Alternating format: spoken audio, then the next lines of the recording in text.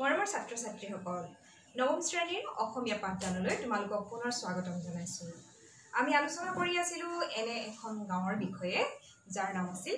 পিপলান্ত্ৰী। আৰু পিপলান্ত্ৰীৰ বিষয়ে আমি পঢ়ি ইতিমধ্যে বহু কথা জানিব পাৰিছো যে পিপলান্ত্ৰী হৈছে এখন ৰাজস্থানৰ আদৰ্শ গাঁও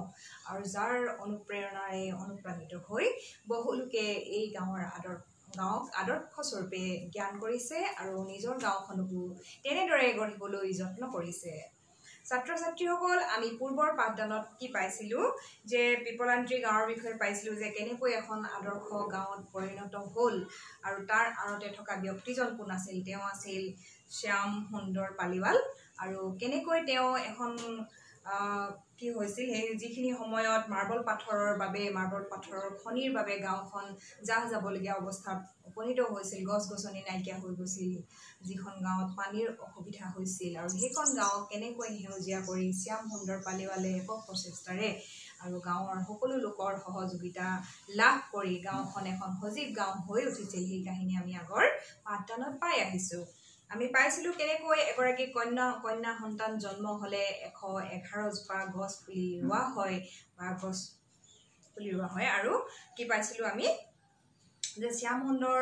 পালিৱালে নিজৰ প্ৰচেষ্টাৰে কি কৰিছিল, কিৰণ নিধি যোজনাৰ সহায়ত তেওঁ এই কামখিনি কৰিছিল আৰু গাঁৱৰ মানুহেও তেওঁ কামত সহযোগ কৰিছিল। আৰু ছোৱালীৰ ক্ষেত্ৰত বিশেষকৈ কন্যা সন্তানৰ ক্ষেত্ৰত বিশেষ গুৰুত্ব দিয়া হৈছিল আৰু কন্যা সন্তানৰ বাবে কি কৰা হৈছিল আমি সেইখিনি ইতিমধ্যে আগৰ পাঠদানত পাই আহিছো। পিছৰ পাঠদানলৈ বা পিছৰ পাঠাংশলৈ যোৱাৰ আগতে আমি इस पौधे को भी मेरी माँ ने लगाया, मेरे पिताजी ने लगाया और मुझे भी जन्म मेरे माता पिता ने दिया है। इस नाते ये पेड़ मेरा भाई है और मेरे भाई को किसी भी कीमत पर मैं नुकसान नहीं पहुंचाने दूंगी और वो भाई सदियों सदियों तक उन बच्चियों की बेटियों की याद दिलाता रहेगा। ये पिपलांत्री का काम है। When we think of Rajasthan, we get an image of endless desert with camels. I was fortunate enough to see vegetation in the midst of this so-called wasteland which comes alive with trees, water and daughters. Come to Piplantri, where trees are sons and brothers.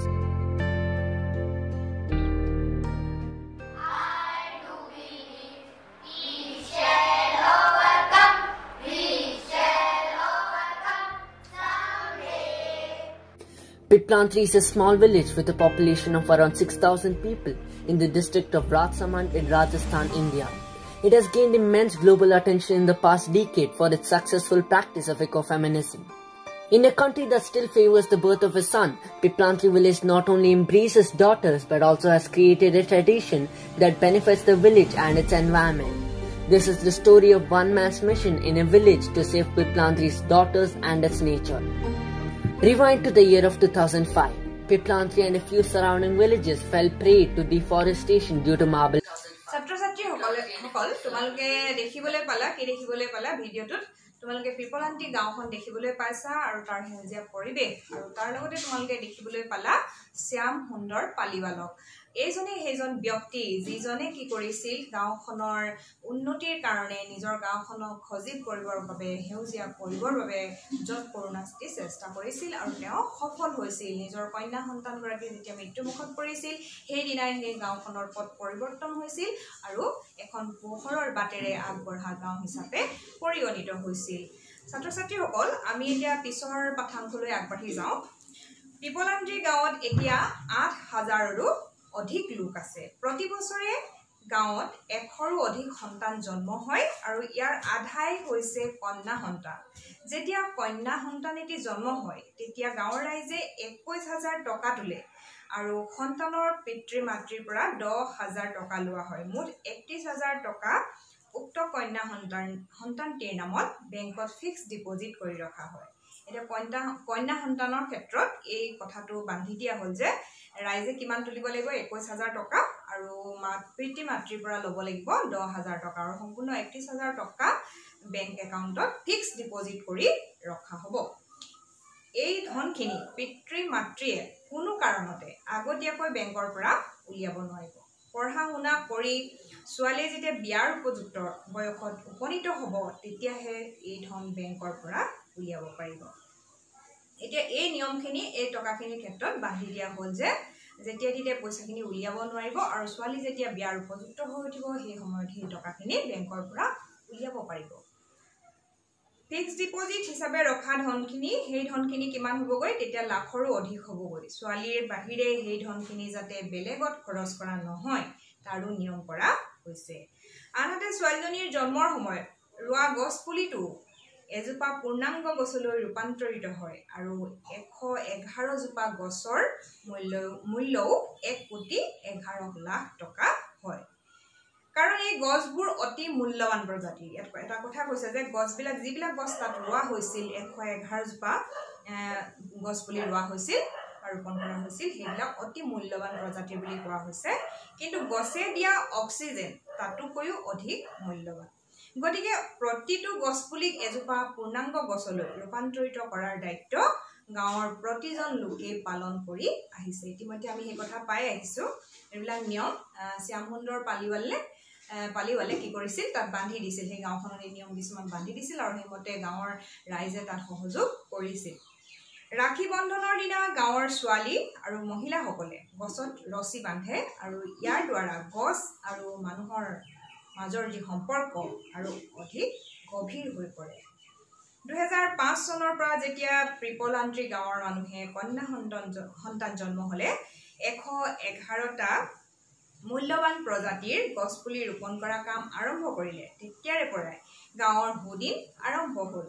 লাহে লাহে গাঁওখন সেউজীয়া হ'বলৈ ধৰিলে এতিয়া কথাটো কি কোৱা হৈছে ইয়াত যে 2005 চনতে তেওঁলোকে এই কামটো আৰম্ভ কৰিছিল তেতিয়াৰ পৰা যেতিয়া কন্যা সন্তান জন্ম হৈছিল আৰু তেওঁলোকে তেতিয়া তাইৰ নামত কি কৰিছিল 111টা গছপুলি বা মূল্যৱান প্ৰজাতিৰ গছপুলি ৰোপণ কৰিছিল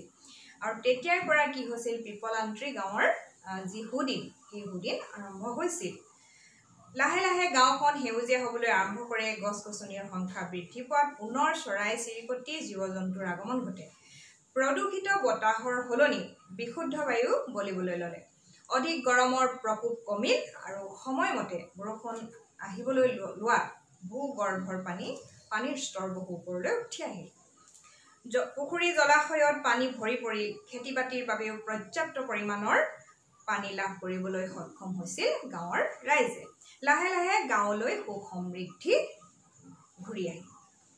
এতিয়া ত্ৰিপলান্ত্ৰী গাঁৱত থকা বিভিন্ন প্ৰজাতিৰ চৰাই চাবলৈকে প্ৰতি বছৰে বিভিন্ন ঠাইৰ পৰা মানুহবিলাক আহে কাকত চলি থকা প্ৰকৃতি ধ্বংসকাৰী অবৈধ খনিবোৰ বন্ধ কৰি দিয়ে চৰকাৰে এটা এটা ভাল উদ্যোগ লয় চৰকাৰে যেহেতু কাকত যিবিলাক খনি আছিল আমি পাইছো ইতিমধ্যে যে মাৰ্বল পাথৰৰ খনি আছিল আৰু সেইবিলাক বন্ধ কৰি দিয়ে বুলি কৈছে ত্ৰিপলান্ত্ৰী গাঁও চাবলৈ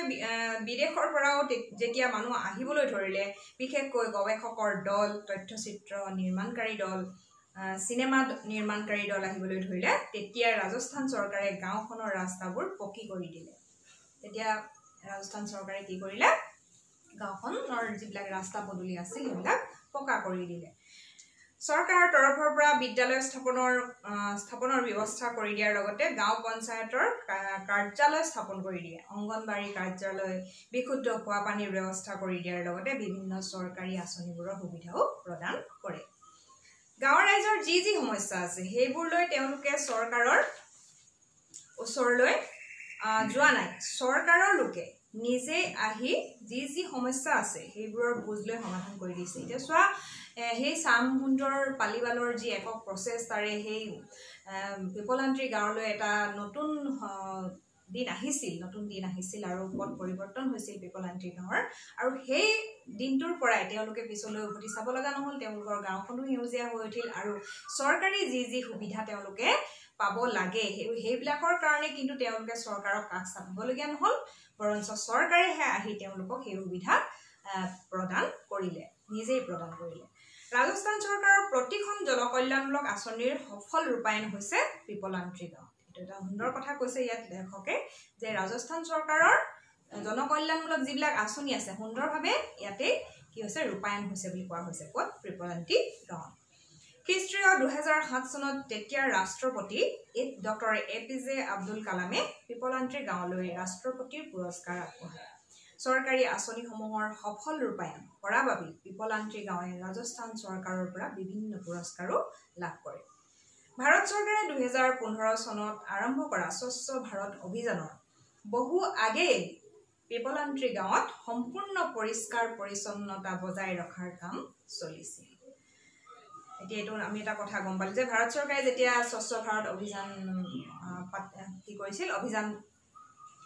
কৰিছিল তেতিয়া মানে এটা আঁচনি তৈয়াৰ কৰিছিল তেতিয়া কিন্তু তাৰ আগতেই পিপলান্ত্ৰী গাঁৱত স্বচ্ছ ভাৰতৰ সেই তাৰ সফল ৰূপায়ণ হৈছিল তাৰ আগতেই হৈছিল সেই আঁচনি তৈয়াৰ হোৱাৰ আগতেই মুকলি স্থানত কোনোৱে শৌচ পাস্ৰাৱ নকৰে বাহিৰৰ পৰা অহা লোকে গাঁওখনৰ কোনো ঠাই লেতেৰা কৰিব নোৱাৰে দেশৰ এনে এখন বাতৰি কাকত নাই এনে সংবাদ মাধ্যম নাই যে পিপলান্ত্ৰী গাঁৱৰ বিষয়ে লিখা নাই বা প্ৰচাৰ কৰা নাই ইউটিউব ফেচবুক টুইটাৰ আদি সামাজিক মাধ্যমতো পিপলান্ত্ৰী গাঁৱৰ বিষয়ে যথেষ্ট তথ্য প্ৰকাশ পাইছে গাঁওখনৰ বিধৱা শাৰীৰিকভাৱে বাধাগ্ৰস্ত লোকেও কি কৰিছে গছবিলাকৰ ৰক্ষণাবেক্ষণ দিছে আৰু নিজকে সেই কামত নিয়োজিত কৰিছে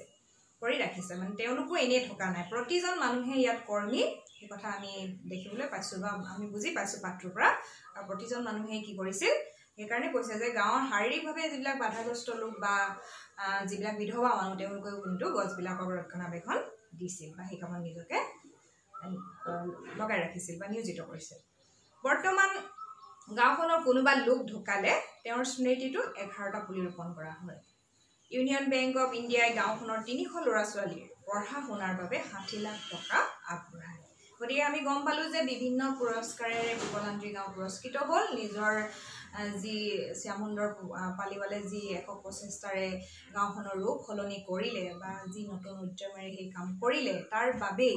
এখন গাঁৱৰ ৰূপ সলনি হ'ল আৰু তাৰ লগতে আমি ক'ব লাগিব যে গাঁৱৰ লোকসকলৰো তাত যথেষ্ট অৱদান আছে আৰু সেইকাৰণে বিভিন্ন পুৰস্কাৰেৰে পুৰস্কৃত হৈ এখন আদৰ্শ গাঁও ৰূপে পিপলান্ত্ৰী গাঁও পৰিচিত হ'ল বা বিশ্বৰ জনমানসত এতিয়া সেই গাঁও আদৰ্শৱান গাঁও হিচাপে পৰিচিত হ'ল আমাৰ বহুতেই প্ৰায়ে অভিযোগ আনে যে চৰকাৰ প্ৰশাসন আদিয়ে আমাক একো নিদিয়ে খেতি কৰিবলৈ পানীৰ অভাৱ কিন্তু আমি কেৱল অভিযোগ কৰি হাত সাৱটি থাকিলেই হ'বনে আমাৰ চকুৰ আগতে একাংশ লোকে 12টা মাহত 13টা খেতি কৰে ফলত তেওঁলোকে নিজে খোৱাৰ উপৰি উৎপাদিত সামগ্ৰী বিক্ৰী কৰি ধন আৰ্জে অথচ আমাৰ সৰভাগ লোকেই চৰকাৰ বা প্ৰশাসনৰ মুখলৈ বাট চাই কাম বন নকৰি আৰামত জীৱন কটাব বিচাৰে লেখকে ইয়াত কৈছে যে আমাৰ যিবিলাক ল'ৰা ছোৱালী বা যিবিলাক আমাৰ মানুহ আছে তেওঁলোকে কিছুমানে কি কৰে চৰকাৰৰ মুখলৈ বাট চাই থাকে বা নিজে একো নকৰে কিন্তু আমি ইয়াত পিপলান্ত্ৰী গাঁৱত আমি দেখা পালোঁ যে তেওঁলোকে কোনো চৰকাৰী সুবিধাৰ লৈ বাট চোৱা নাই নিজেই কৰিছে সকলো আৰু শেষত চৰকাৰে বাধ্য হৈছে তেওঁলোকক সা সুবিধা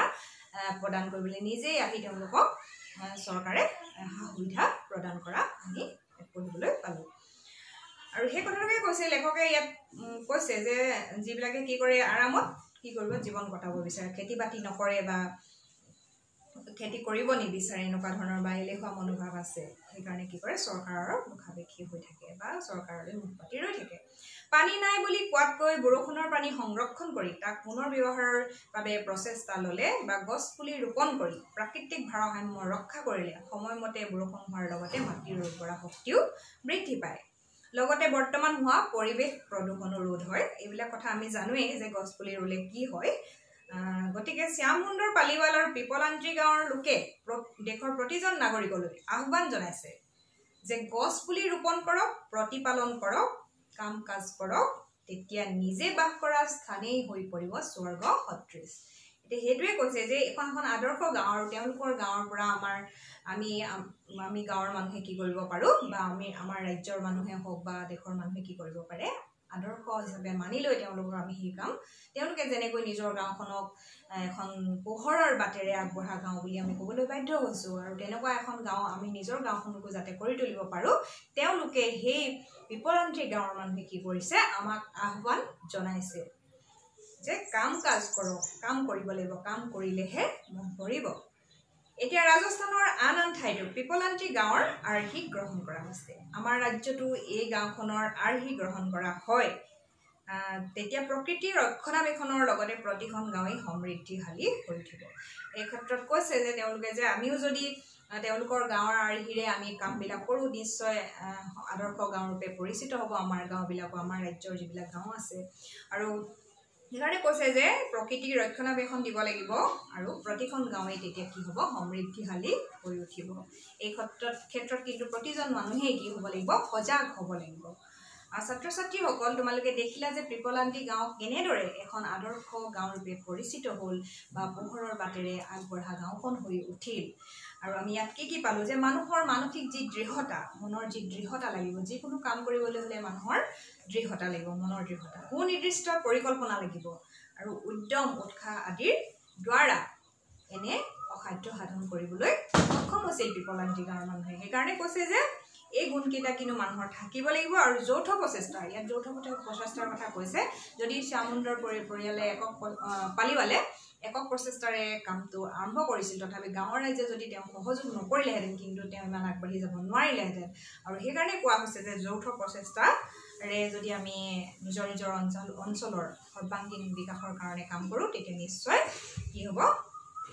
গাঁওবিলাক সেউজীয়া হৈ উঠিব বা সমৃদ্ধিশালী হৈ উঠিব আৰু এটা বিশেষ কথা আমি পাঠটোত পালো যে কন্যা সন্তানৰ প্ৰতি যি বৰ্তমান বা আগৰে পৰা যি অৱহেলা দেখুওৱা হৈছে সেই অৱহেলাৰ সম্পূৰ্ণ বিপৰীত আমি এটা প্ৰতিক্ৰিয়া দেখিবলৈ পালোঁ পিপলান্তি গাঁৱত আৰু সেই আদৰ্শৰে মহিয়ান হৈ আমিও মহান হ'ব পাৰোঁ আৰু সেই কথাটো বিশেষ গুৰুত্বপূৰ্ণ কথা আৰু সেইকাৰণে পিতৃ মাতৃসকলে কি কৰিব লাগে সমাজৰ প্ৰতি দায়বদ্ধ হৈ কন্যা সন্তানৰ প্ৰতি মৰম চেনেহ দেখুৱাব লাগে আৰু সেইকাৰণে এই শিক্ষাও আমি ইয়াৰ পৰা পালোঁ ছাত্ৰ ছাত্ৰীসকল আশা কৰিছোঁ তোমালোকে পাঠটি বুজি পালা আৰু পিপলান্তি গাঁৱত যি হৈছিল বা আমি তাৰ পৰা বহু কথা শিকিবলৈ পালোঁ কেনেকৈ এখন আদৰ্শ গাঁও গঢ়ি তুলিব পাৰি সেই কথাৰ বিষয়ে আমি জানিলোঁ বা পাঠটি তোমালোকৰ ইয়াত তুলি দিয়াৰ উদ্দেশ্য সেয়াই যে তোমালোকে সৰু সৰু মানুহৰ পৰাও যে আমি শিক্ষা ল'ব পাৰোঁ বা এখন সৰু ঠাইৰ পৰাও শিক্ষা ল'ব পাৰি কেনেকৈ এখন সৰু ঠাই বিশ্বত কি হয় পৰিচিত হৈ উঠে সেই কথাও আমি জানিব পাৰিলোঁ আশা কৰিছোঁ তোমালোকে পাঠটি বুজি পালা আৰু ইয়াৰ যিখিনি কথা আছে জানিবলৈ চেষ্টা কৰিবা সেই আশা কৰি মই তোমালোকৰ পৰা আজি বিদায় লৈছোঁ পুনৰ বেলেগ পাঠ লৈ মই তোমালোকৰ কাষলৈ নিশ্চয় আহিম আজিলৈ আহিছোঁ ধন্যবাদ